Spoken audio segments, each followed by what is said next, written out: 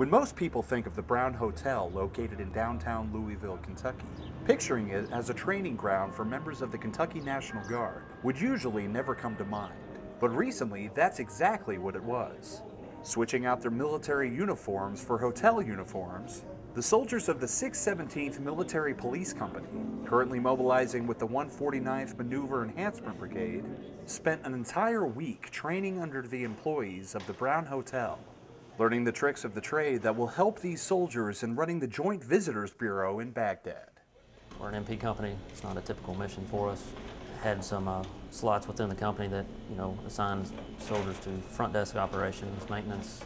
Battalion S3 started working training over here, the Brown, trying to coordinate us to be able to come out and actually had some hands-on hotel training. And it's something we can't replicate at a training site. And at the same time, we've got the experts here. It explains us how to handle the situations if we run across something we're not used to. Our command has just really developed a lot of training that we can get to help us out in this mission. And the Brown Hotel has just really done wonders with us, because it is so fast-paced.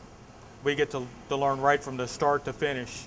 The employees of the Brown Hotel seemed very impressed with the performance of their military counterparts. It was just a great experience from our end. I mean, any opportunity, to help the military and, what they're doing was, it's just been fantastic. These guys were all just 100% professional. They, on time, do what they needed to do what they were asked. It was just a great experience.